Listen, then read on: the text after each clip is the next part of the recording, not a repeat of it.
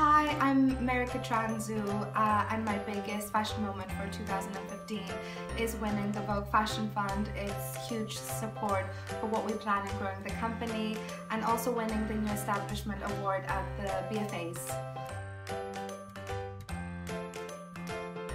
My biggest fashion surprise has to be Natalie Massenet leaving Net-a-Porter, and I'm really excited to see what she does next and what amazing things she has in store.